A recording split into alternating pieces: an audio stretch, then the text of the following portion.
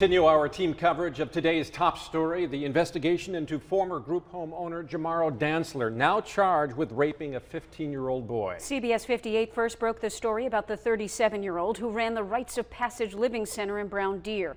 We told you that last night, and we told you about how other victims have come forward. They spoke with us on the news at 10 with their accusations against Dantzler. Early today, Dantzler made his first court appearance. We'll have more on that in a moment, but first, Brown Deer and Milwaukee police just completed a news conference with new information. CBS 58's Sarah Barwatz joins us live in Brown Deer with that part of the story. Sarah?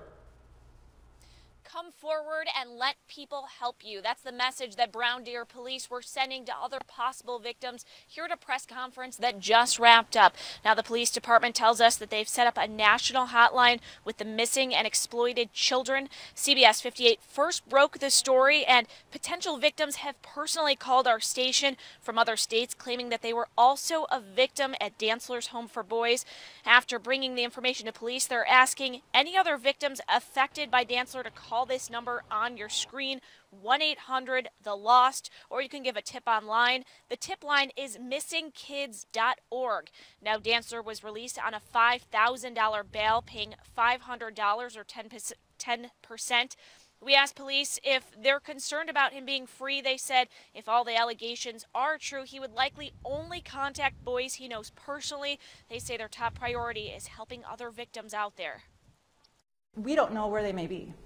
So it's very important for us to get this message out to potential victims on where they can call and who they can reach out to.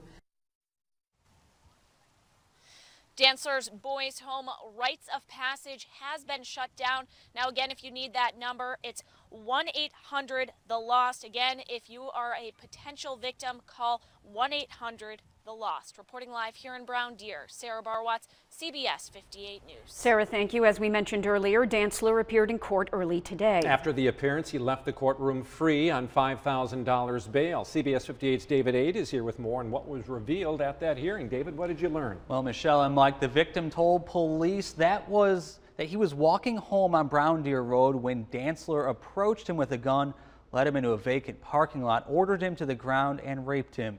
According to the criminal complaint, after the assault was over, Dantzler handed the boy two $20 bills.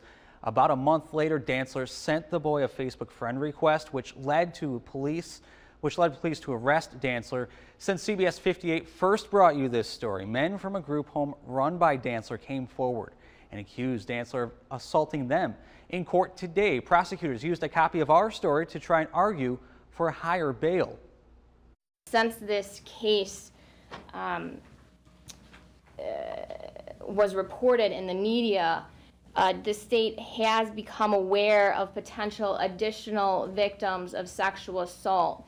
I was contacted by an additional victim who has reported a sexual assault of sexual intercourse.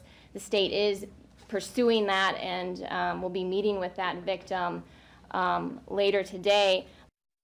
So Court Commissioner Barry Phillips did not raise Dantzler's $5,000 bail, saying he would consider it if more charges are brought against Dantzler. David, thank you. It started with our report about the arrest of a former group home operator who police say raped a teenage boy at gunpoint. It has now mushroomed into a countrywide search for other potential victims of Dantzler, who, according to sources, would allegedly bribe and intimidate victims or witnesses to keep them quiet. Unfortunately, we know this can happen anywhere to any child. CBS 58's Josh Landon with expert advice on how to get your kid to talk. Josh? Michelle, good evening. Experts on sexual assault tell me it can be even worse when a boy has been raped because of a long-lasting stigma. CBS 58 is working to learn more details about the rape charges involving Dantzler. Meanwhile, experts say his alleged 15-year-old victim may still be recovering physically and mentally. That this young man told somebody is incredible. Why is it incredible? Because boys don't usually come forward. There's so much stigma about that they may be gay or that there's something wrong with them, especially if they're raped by a same-sex perpetrator. Kathy Rainey works directly with sexual assault victims at Pathfinders Milwaukee. She says the warning signs and approach are different between boys and girls. A girl will continue to have the symptom of looking withdrawn and depressed, whereas boys are more likely to act out and look angry and mad. With a child, it's important to be tactful. You might have to ask them questions like, did someone touch you in your swimsuit area? Did someone do something you didn't like? But you may need to be blunt with a teenager. Where you could easily just say, did someone hurt you? What happened? I'm noticing a difference. The executive director of Aurora Healthcare backs Rainey's theory of the stigma surrounding male victims. There were times in our history where people, social services would go in and they'd ask the family, you know, is sexual abuse happening, and they'd only ask the little girls and not even ask the little boys. Now, according to the CDC, 1 in every 6 boys have been sexually abused before the age of 18, and approximately 1.8 million kids across the U.S. have been abused as well. Live in Milwaukee, Josh Landon, CBS 58 News.